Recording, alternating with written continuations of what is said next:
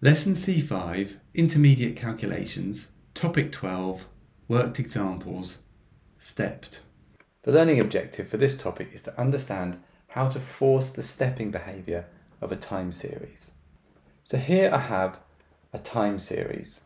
It's one value per day, and when we plot it out the box, so to speak, we get this line drawn between each point.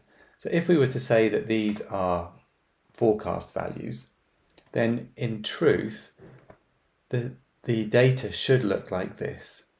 The value applies for the whole day until we get a new one, at which point it steps forward. Now in a trend, a chart, there's options to do this. For the second series in orange, what we do is we tell the chart to pull the raw data instead of interpolating, and we tell it to plot it by stepping after. That way we can make the chart display the data in the correct format. But what happens if we want to do a totalizer? In this case, the interpolation will be done at the server side before the chart receives the data. And so we need to tell the server how to treat the data. So in this case, we can wrap the tag in a stepped function. To do that, we use the calculation builder, and we just choose stepped from the drop down, and then you only have one option, and that's the tag that you want to step. The stepping must be done on the raw tag itself. You can't, if you do it later in the calculation, it will be ignored. So if you totalize it and then try to step it, it won't work because you have to step the raw tag itself. And you can see here the impact that stepping has on that tag.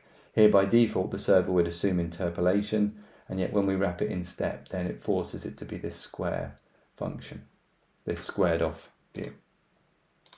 So let's now look at the difference this makes to a totalization. Here I've used totalize to, and I've just totalized the tag without wrapping it in stepped. So this is totalizing the blue line here.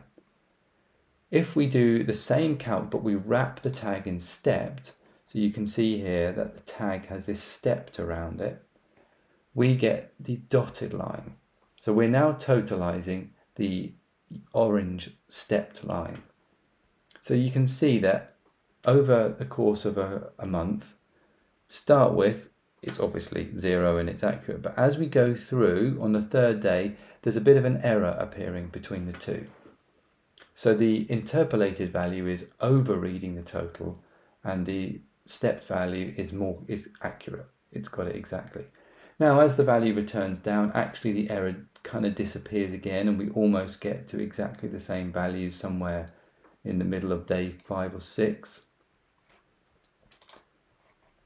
But then the error tracks again, the blue value is overreading a little, the error disappears, and then at the end the blue value actually starts underreading because it's a decreasing value. So the error in this particular example is never great. We're looking at an error of somewhere around 1% or so. And that might be fine. It might be okay for a dashboard to be pretty much right. But there are cases where you want it to be exact.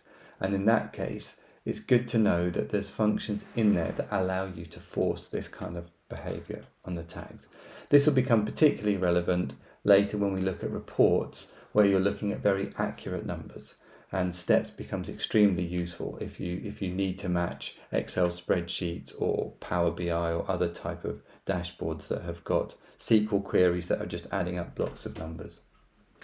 So okay, that's an overview of the stepped function.